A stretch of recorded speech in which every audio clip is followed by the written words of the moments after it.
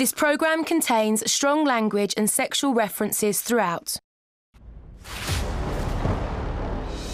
Fucking hell, I spoke to Charlie and he fucking went at me for 4 days. So I didn't make him priority. I said sorry twice. I've sat down next to her, she told me to fuck off. No, you haven't. And she's still continuing. Said sorry, I said sorry, it's on camera. I said sorry twice.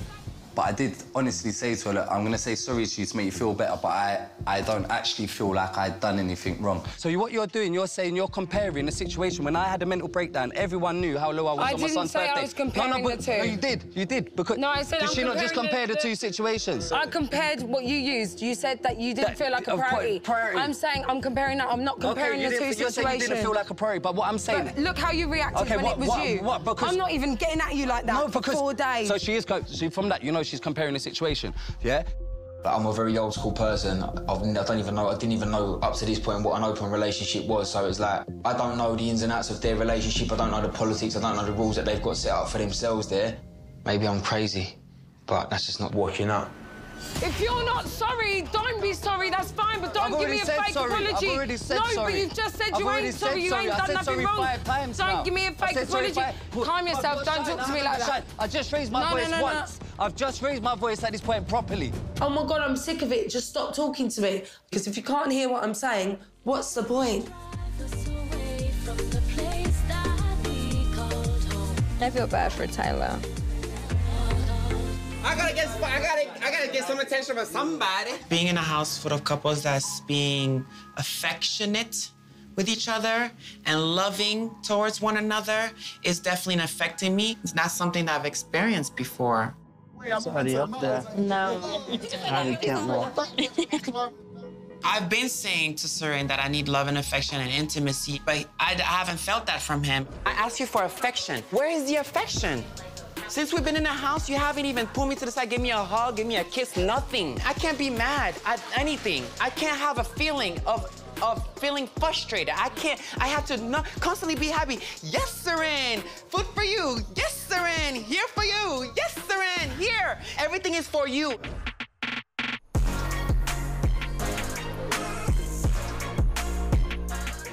Can I just sit you down and warn you about something? Yeah, sure. Chris, the shit stirrer that he is, dared Jake's ex Pala to kiss me. I knew that I needed to go talk to Jake straight away because I knew that on some level that I'd fucked up. And basically, Pala was dared to kiss me. And so I let it happen because, like, the entire group was, like, pressuring us. Like, they were literally, like, you know how it is. There's, like, fucking 18 of us. Yeah. So it was literally, like, a couple seconds. I just wanted to fucking warn you. Sorry I didn't say no. It's just, like, when there's, like, literally... You should have said no.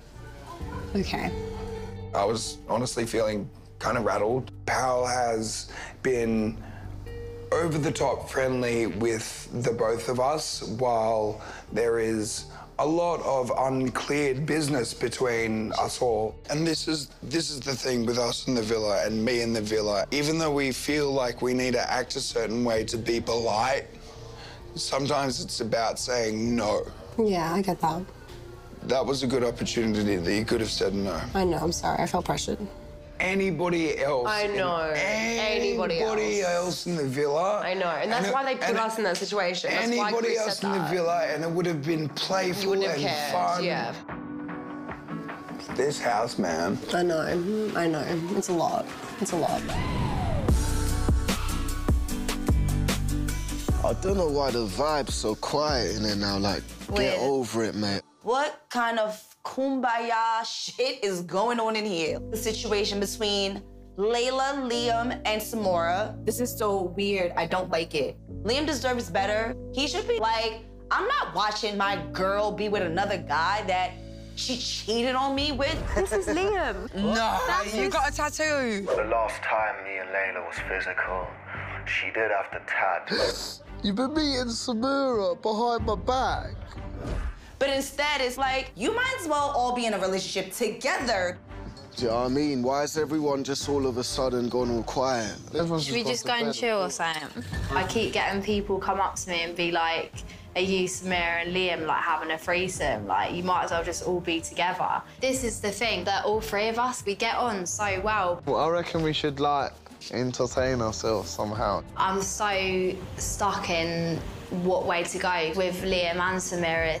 It's literally a fucking love triangle for us, and I feel really confused.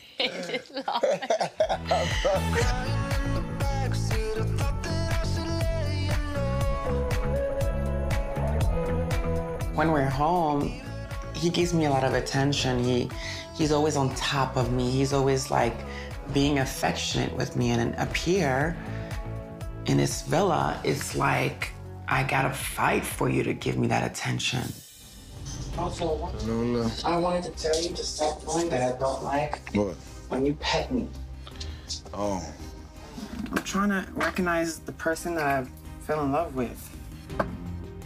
And it's frustrating for me because not only you're not giving me no dick, you're not even giving me attention, no nothing. It's just, I feel like, why am I here? And it feels like I'm embarrassed. I understand that she wants my love. I understand that she wants my affection. But right now, it's tough because we've been through a lot of hurt and pain. You're not gonna tell me what the fuck to do. I don't tell you what to do. I'm not telling you what to do. You are. You're telling me to put my cup over there.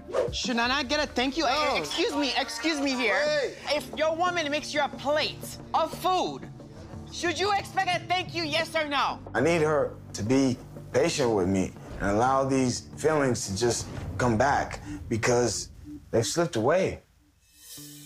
We should be showing, like, devotion to each other because that's what we came into the experience for.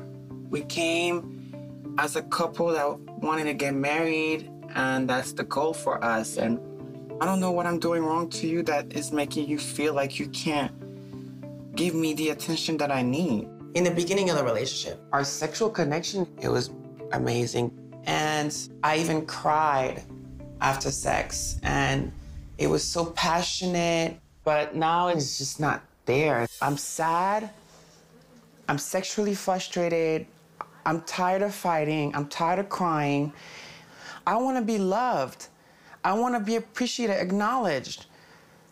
I want the old Sorinn back. And if that's not what I'm gonna get, I don't know what to do anymore. I'm fucking hurt. My heart is broken.